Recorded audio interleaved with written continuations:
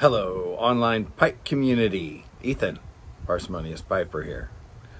Today I'm going to wrap up at least some odds and ends of my estate pipe hunting series. But first, in an estate pipe, a pipe by Lee, 2-star. This is an apple-shaped church warden. I've got Mylan Centenary. Now, centenary is a very mild English. When you get into this bag,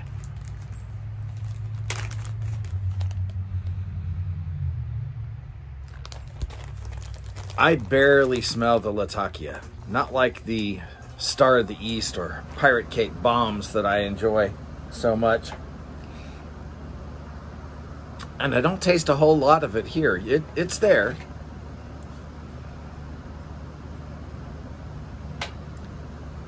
Let's get relit. Whew, I can barely reach that, Greg.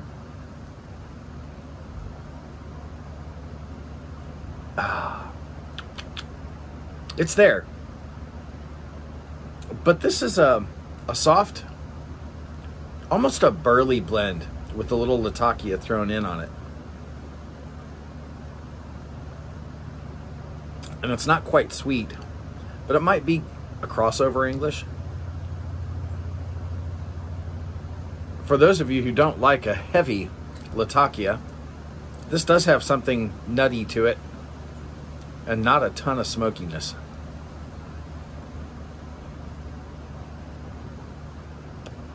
There are Mylan blends that I prefer that have a lot more Latakia in them. For example, Triple Crown. Love the stuff. But this is good. For those of you who like a milder English, this might be right up your alley. A number of you had questions, comments, suggestions, tips on things that I could include in my estate pipe hunting series. So let's take a look at a few of those right now. First of all, I had a number of people say, well, you've shown us a lot of good tips on things we should do. What shouldn't we do? Well, the most important thing you should not do is blow your budget. I'm not really kidding there. We joke about TAD and PAD, tobacco and pipe acquisition disorders. But it is really easy to get caught up in hunting for that pipe or getting into that eBay auction, spending more than you should. And by that, I mean, you know, if your spending on a pipe is going to impact your food budget or keeping the lights on or paying your rent or mortgage, that's a problem. And just like gambling, it really is a problem for some people. Don't let it be a problem for you. As fun as this is, if you have other things that you need to pay off, you don't need a new pipe, or an estate pipe for that matter. All right, lecture off. Scams. What are some scams? How to avoid them? Well, it's easiest if you're shopping an estate, if you actually are in a brick and mortar somewhere and can look at the pipe. Most of us don't have that luxury. When we are buying estates, we're buying them online. So, always ask for more pictures if in doubt. I said this before, but I will repeat it. Ask for pictures inside the bowl. Ask for close-ups of certain areas of the pipe. Ask for pictures of both sides of the stem. Ask for pictures with the stem disassembled. Make sure that you're confident in the quality of the pipe. There is a pipe out there on eBay right now that I would really like to have. It would add to my collection in terms of a missing shape. However, it has got a dark spot on the area between where the shank meets the bowl. And when I asked the seller whether he could post some closer, clearer pictures of that particular area, his response was, well, more pictures won't show you anything. There aren't any burnouts, blah, blah, blah. Well, I got to tell you, if you won't post more pictures, I'm not interested in your pipe. So as much as I would like that one, hard pass. So those are some of the kinds of things that you can do to avoid scams. Pictures, pictures, pictures. Any seller who is not willing to take the time to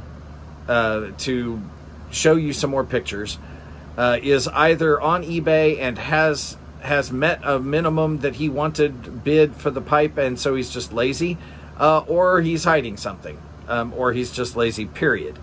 Not sure I want to buy from anybody who is not willing to share more pictures of the product they want to sell me. Just not going there myself. Talking too much.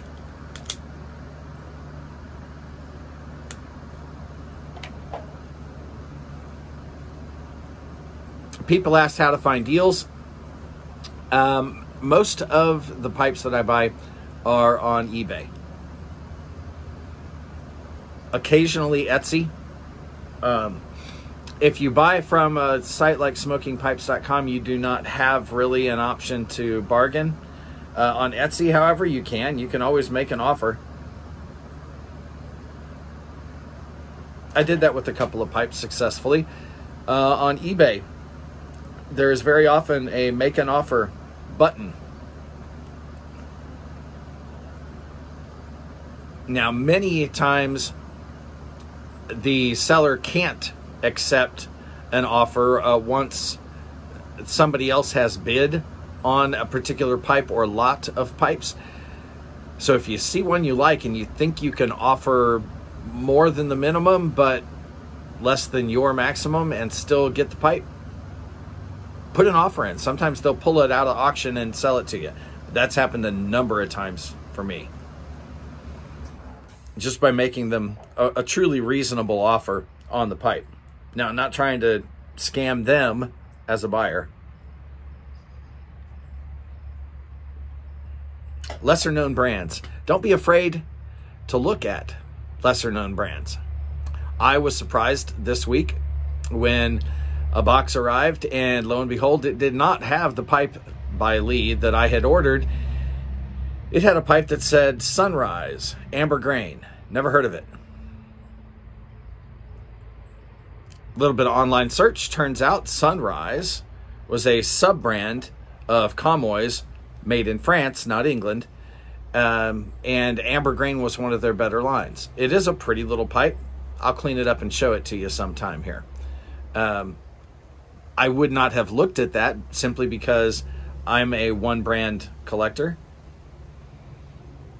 and they're sub-brands. But if I were a Comoys collector, for example, that would be a fantastic pickup. Or if I were just looking for quality pipes out there, that would have been a good buy. It really is a nice little pipe. Does need some cleanup, stems pretty badly oxidized, but the pipe looks solid. Don't be afraid of unknown brands. When I say unknown, I mean unknown to you. When you get out there and look online and see pipes, do some hunting around and find out, who are these brands? Were they reputable? If the price is low enough, it doesn't matter, right? You can throw away 15, 20 bucks and if the pipe, turns out to be just a real wreck and non-smokable, well, you haven't lost a lot. I am just talking way too much. All right, next. Corvette Jim. Corvette Jim suggested, and it was a great suggestion, that you pick up a jeweler's loop. Here's what a jeweler's loop is.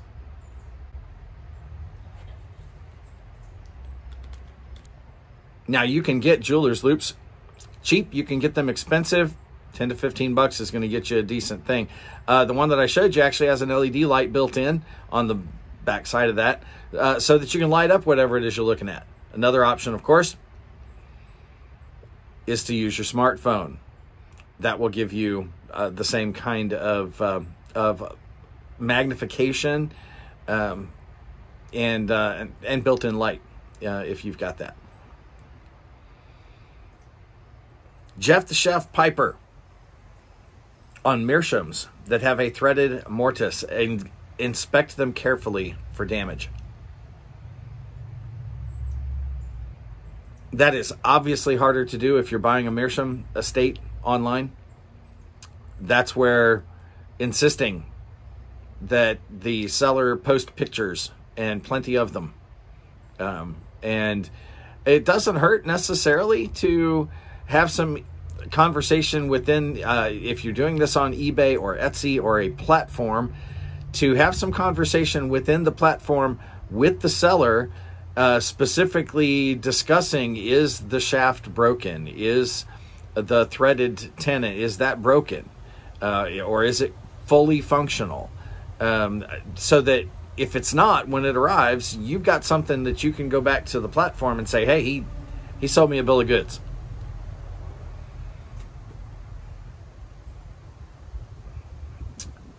Look out for scam shipping. This isn't going to be a problem if you're going to Blue Room Briars or Pulver's Briars, some of the well-known sites, or Smoking Pipes. Shipping is a fixed thing. On Etsy and eBay, on the other hand, shipping is not fixed. Make sure when you are looking at the bid price of a pipe, that you also are taking into account the shipping price. Brad the Bearded Piper told me he got hit with a $30 shipping fee. That's ridiculous. 5, maximum 10 bucks. And if it's 10, they better have packaged that thing really well. If I pay 10 bucks for shipping, I expect that thing to come in where I could slam that box with a hammer and not have any chance of damaging that pipe. Because I can do that for 5 bucks.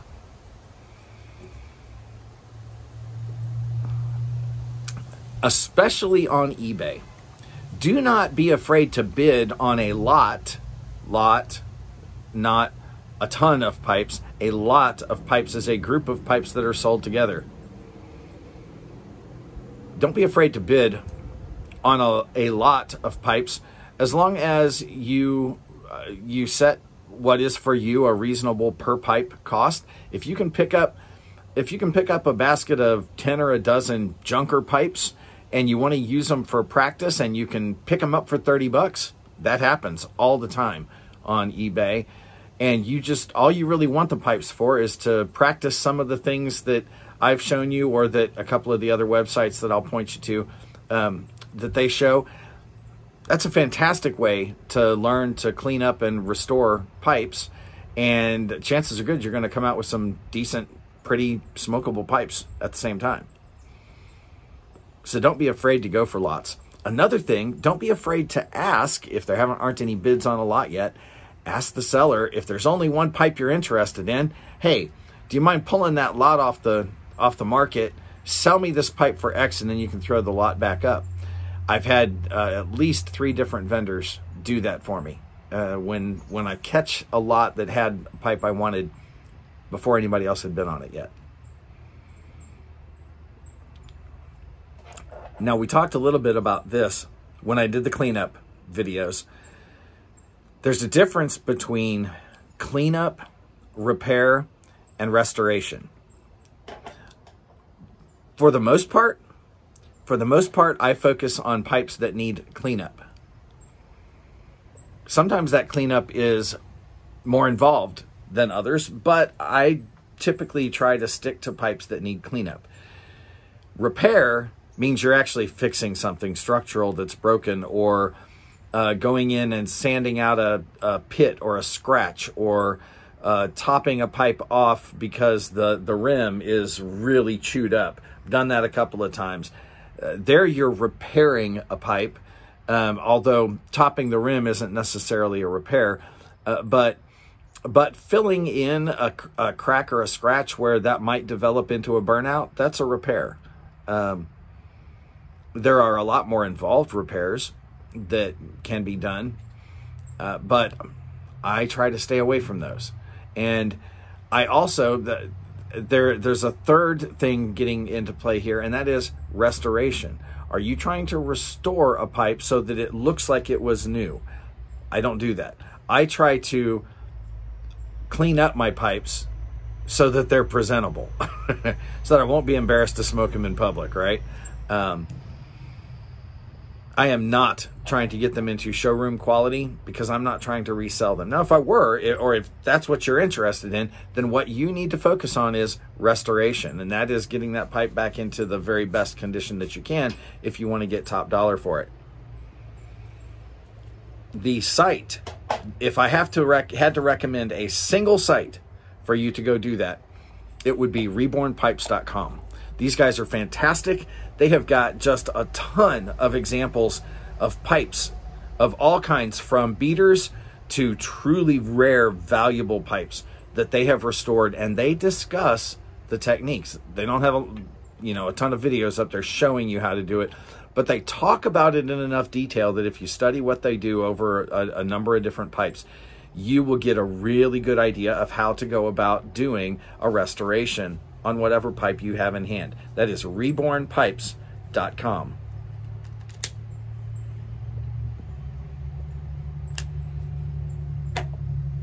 Finally, someone asked, actually multiple people asked, well, how do I find out more about brand X? Well, there are 3 different places that I'm going to point you. The first is Pipes Magazine forums. There's a wealth of information there. There's also a very inset snobbery against the YTPC. So don't be surprised to find it there. I happen to enjoy that platform anyway. It is an old school forums with lists of links of the different topics and groups of topics and that sort of thing. It's pure text, old school stuff. Takes you all the way back to the mid-90s. But there is a wealth of information there, if you don't mind having a little bit of mud slung at you periodically. Another really good site is pipephil, and I'm going to put links to all of these down below so you can find them easily, is pipephil.eu. Now, pipephil is focused for the most part on stamping of different brands, so that you can identify by what's on your pipe. As long as you can get anything out of it, you can try to use their website to identify your pipes. There isn't a lot of historic information on there, but that's not really what the site focuses on. It really is focused on stamping and connecting brands together in that way. The final site that I'm going to list is one with which I have an affiliation now, and that is Pipedia.org. Now, Pipedia.org does attempt to put together some history behind the brands, including some pictures, typically not extensive galleries of pictures of the pipes, but more information about them. If you are interested in beginning to learn how to date Dunhills, K-Woodies, Graybows, any of the pipe brands where you can either get an exact or a range date for manufacture, this is the place to do it. Because they have some really in-depth articles on how to date a K-Woody, on how to date a Dunhill, that type of thing. Those might be a little easier. K-Woodies are a little harder. But they have a lot of information on there. My affiliation is that I am beginning to fill in some of the information, or at least links between the Pipes by Lee, Briarly, and Gold Coast brands. I don't have a ton of documentary evidence. What I have are things like catalogs and When people have said, here's what I heard that Pipes by Lee made such and such a type of pipe. Well, given the collection that I have, chances are decent that I can provide an example of that pipe if they did in fact make it. So I'm starting to do things like that with the site, but Pipedia.org, absolutely fantastic wiki.